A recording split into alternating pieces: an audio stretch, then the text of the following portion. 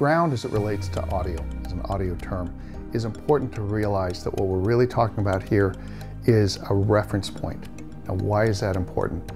Audio, if we think of it as a series of sine waves, has an upper half and a lower half. You should be seeing a graphic at about this point that shows that reciprocating.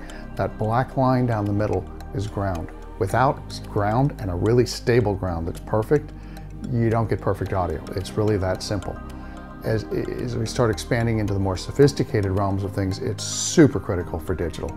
Digital requires a perfect ground and then all kinds of isolation mechanisms to work off of that perfect ground.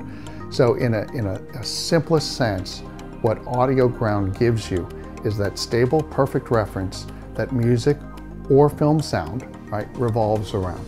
It's either going up or going down, and ground is the middle of the teeter-totter, if you will.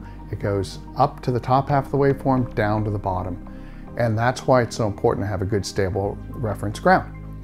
One of the things we work really hard on all of the units that have high-level input is a great ground. You'll notice that all of those have a real three-prong connection. That's because often we're the only thing in the system that is really giving you a good ground.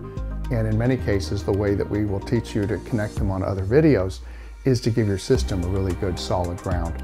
Everything improves when you do that. So that's the importance of ground. It's really a critical component, if you will. Component's the wrong term, but a really critical element in making great sound. If you don't have good ground, it's really hard to make good bass, and if you can't make good bass, you really can't have everything that pushes up from the bass on upward.